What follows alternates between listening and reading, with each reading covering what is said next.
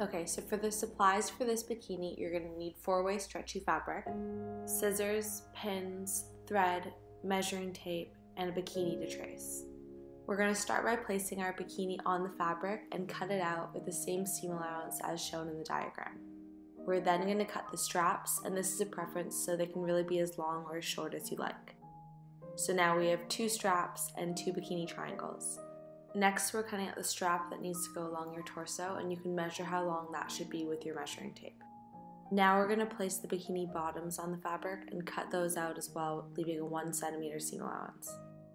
To avoid the bathing suit being see-through, I decided to create a double layer, so I just pinned it down, cut around, and created a smaller second layer for the bottoms of the bikini. Then I'm going to cut 2 long straps that are going to wrap around the edge of the bikini as shown in the diagram, as well as tie the bikini together, so you can use a measuring tape to determine the length of those 2 straps. And then here are all the pieces we have for the pattern of our bikini. So we're going to start by attaching the 2 layers of the bottoms of our bikini with a zigzag stitch. And then we're going to hem the top of the bottoms of the bikini, again using a zigzag stitch. And we're going to do that for the front and the back of our bikini. We're now ready to attach those long straps, so we're going to pin it down, right sides facing together, and attach using a zigzag stitch. Here I'm showing how our bias edge finish is going to look, which we'll sew after having attached the second strap. So now do exactly the same thing as before, pinning down right sides facing together and attaching with a zigzag stitch. I trimmed my straps down a bit because I wanted the ties and the biased edge finish to be a little thinner, but that's totally a preference.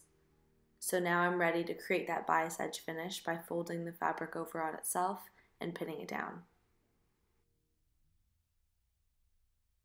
So making sure you're pinning both sides, as well as now all the 4 straps that you've created on each of the corners of the bottoms of your bikini.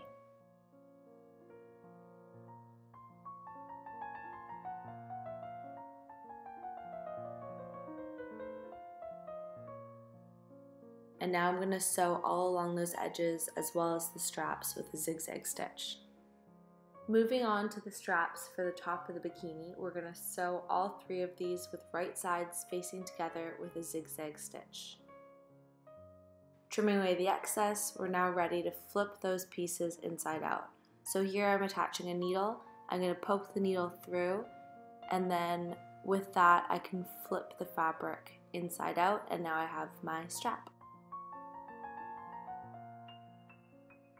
Now moving on to the top triangles, where I'm going to fold it over, pin it down, and get ready to sew my zigzag stitch for the hem.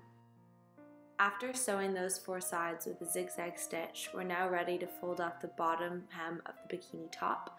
So folding that up 2 centimeters, we're going to sew it with a zigzag stitch, which will create a tube to then push our straps through. This is me now making the top straps for the bikini, which you might have already done. And after having flipped those inside out, we're ready to attach them to the tops of the triangles of the bikini. So we're going to sew that part together, just doing right sides together, and then you're going to be able to flip it over and do a second stitch. So here's me now flipping it over and doing the second stitch and tying my knots at the end of all the straps, and you're all done.